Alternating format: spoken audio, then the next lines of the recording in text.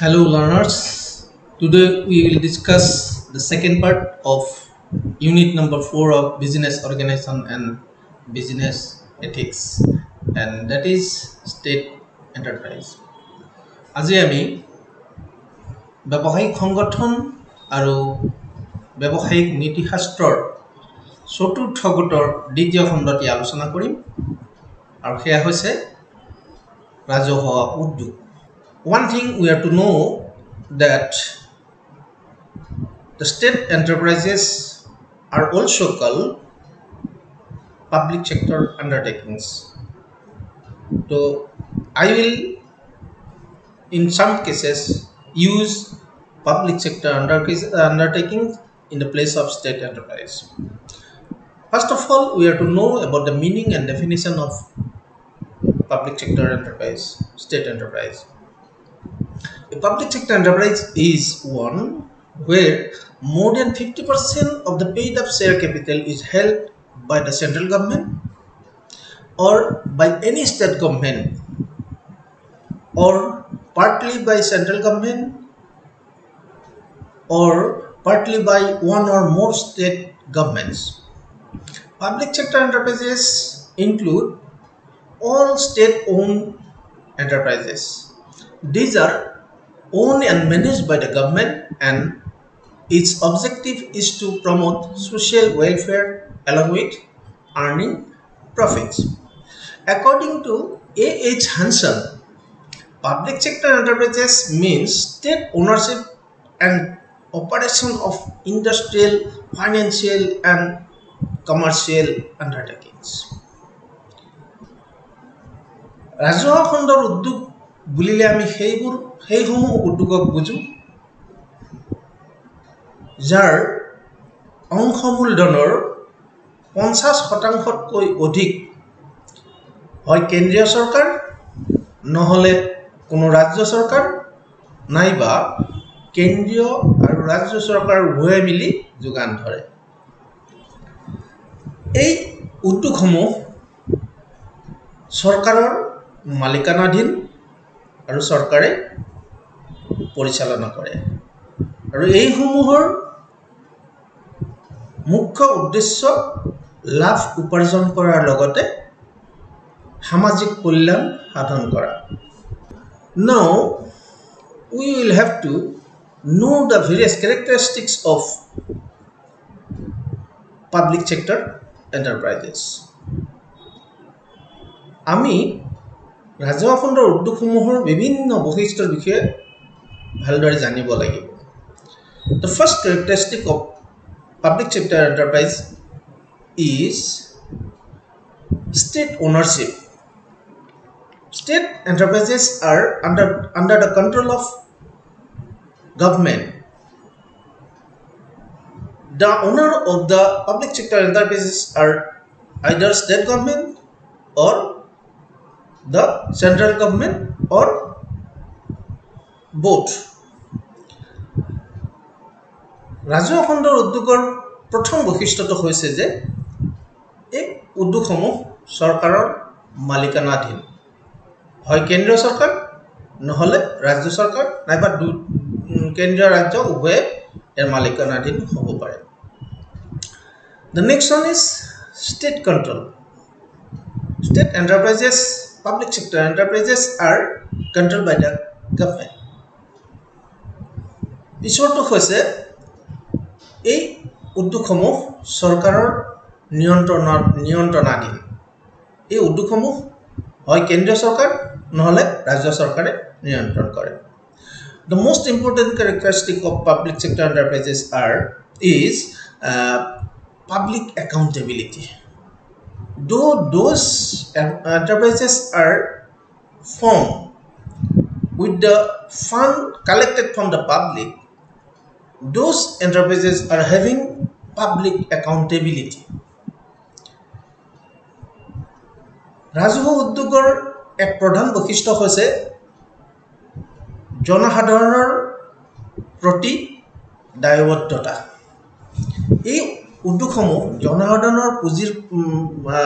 জনসাধাৰণৰ পৰা সংগ্ৰহ কৰা পুঁজিৰ জৰিয়তে প্ৰতিষ্ঠিত কৰা হয় বাবে এই উদ্যোগসমূহৰ জনসাধাৰণৰ প্ৰতি দায়বদ্ধতা অপৰিসীম।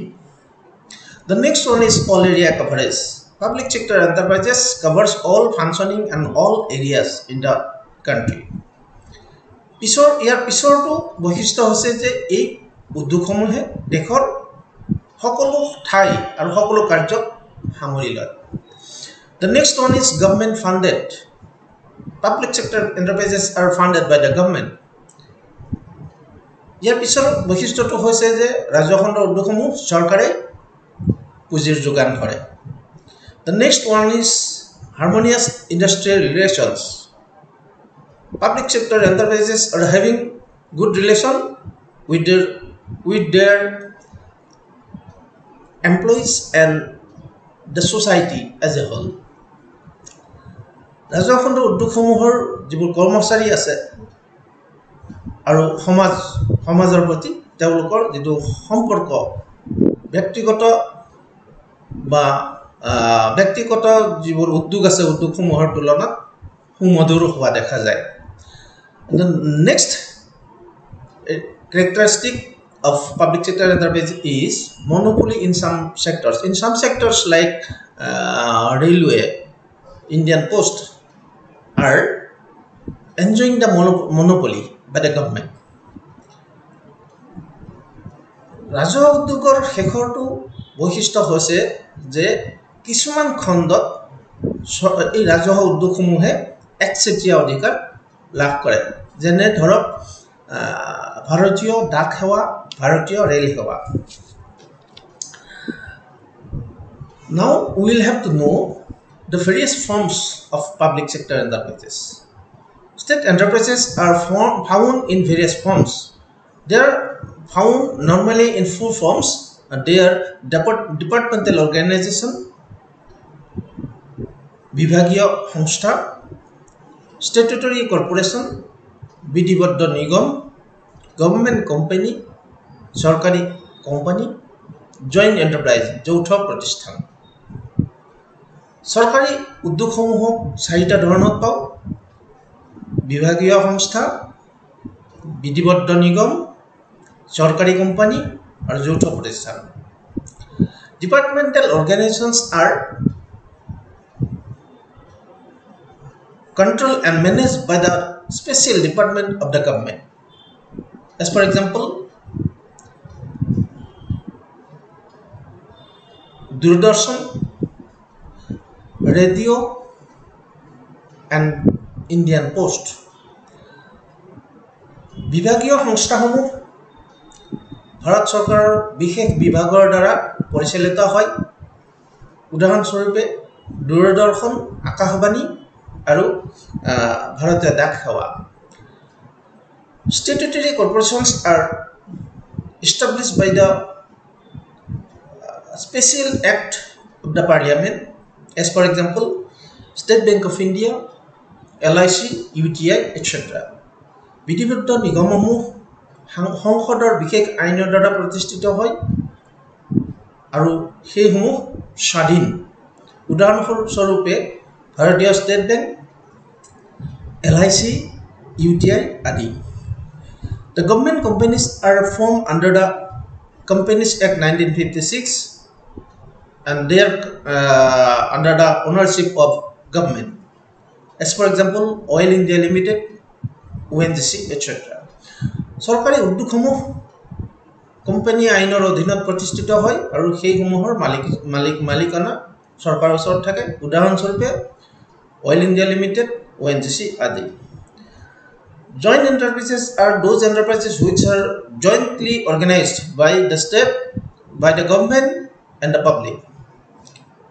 As for example, Cochin Refineries, Madras Fertilizers, Indian Synthetic Rubber Limited, Indian Oil Petronas Private Limited. যৌথ প্ৰতিষ্ঠানসমূহ চৰকাৰ আৰু ব্যক্তিগত দুটা খণ্ডই মিলি প্ৰতিষ্ঠা কৰা দেখা যায়। উদাহৰণস্বৰূপে কোচিন ৰিফাইনাৰী, মাদ্ৰাছ ফাৰ্টিলাইজাৰ্ছ আদি। Now we will have to know the various contributions of public sector enterprises in Indian economy. আমি এতিয়া আলোচনা কৰিম ভাৰতীয় অৰ্থনীতিত চৰকাৰী উদ্যোগসমূহৰ অৰিহণা. First of all, public enterprises are contributing towards the development of infrastructure in the country. As for example, transportation, power, electricity, irrigation, etc. প্ৰথম অৰিহণা আহিছে দেশৰ যেটো পৰিকাঠামো যেটো আমাৰ আন্তঃগাঁথনি যেনে জলসিঞ্চন, পৰিবহন, বিজুলী বাতি, শক্তি এই দিশত ৰাজহুৱা খণ্ডৰ উদ্যোগসমূহৰ অৰিহণা অপৰিসীম.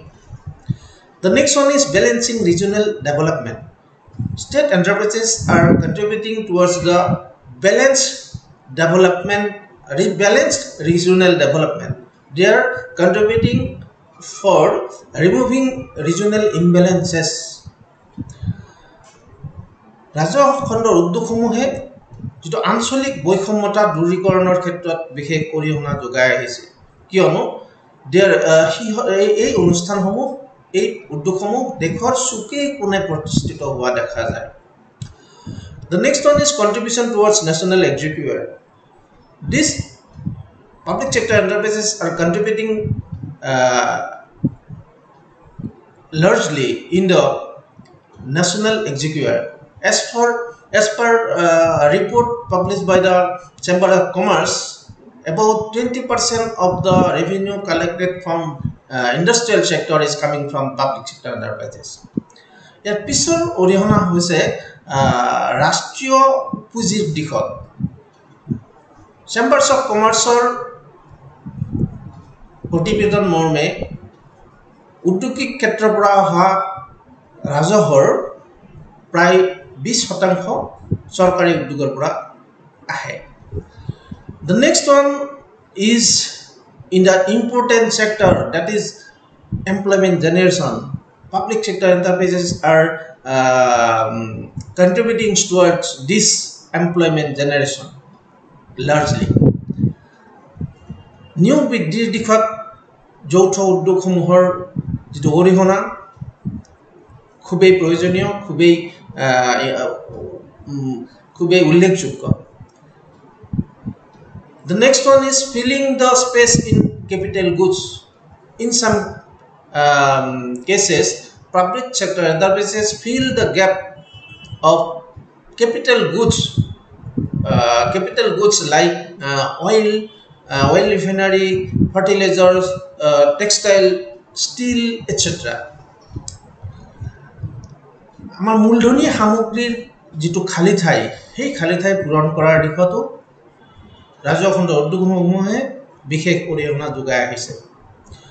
The next contributions towards the foreign earnings and export promotion.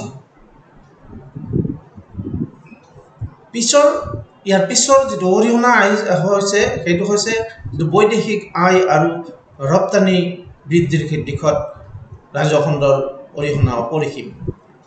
The next one is in the field of input substitutions. Those enterprises are producing some necessities which were imported earlier. আমদানি বিকল্প সৃষ্টিৰ ক্ষেত্ৰতো চৰকাৰী উদ্যোগসমূহৰ অৰিহণা উল্লেখনীয় আৰু সেইসমূহে আমদানি বিকল্প সৃষ্টি কৰাত সহায় কৰি আহিছে. The most important contributions towards the research and development of the country. ভাৰতবৰ্ষৰ গৱেষণা আৰু উন্নয়নৰ দিশতো যৌথ যেটো চৰকাৰী উদ্যোগসমূহৰ অৰিহণা আমি দেখিবলৈ পাওঁ. Though there are so many contributions of public sector enterprises in the field of economic development in India, they are also facing some problems, and there underutilization of capacity. It is the big problem of public sector enterprises. চৰকাৰী খণ্ডৰ উদ্যোগসমূহে বিভিন্ন অৰিহণা যোগাই আহিছে যদিও এই উদ্যোগসমূহে কিছুমান সমস্যাৰ সন্মুখীন হৈ আহিছে। প্ৰথম সমস্যাটো হৈছে যে ইয়াৰ যিখিনি ক্ষমতা, এই উদ্যোগসমূহৰ যিখিনি ক্ষমতা, যিখিনি তেওঁলোকৰ কেপাচিটি, সকলোবোৰ ব্যৱহাৰ কৰিব পৰা নাই। এইটো তেওঁলোকৰ এটা ডাঙৰ বদনাম। তেওঁলোকৰ সম্পদৰ সঁচা ব্যৱহাৰ তেওঁলোকে কৰিব পৰা নাই, সম্পূৰ্ণ ব্যৱহাৰ কৰিব পৰা নাই। The next one is undesirable bureaucratic interference. Undesirable bureaucratic interference is one of the big problem of state enterprises in India. যিটো চৰকাৰী আমোলাসকলৰ অবাঞ্ছিত হস্তক্ষেপ, সেইটো এটা ৰাজহুৱা খণ্ডৰ উদ্যোগৰ বিশেষ অসুবিধা।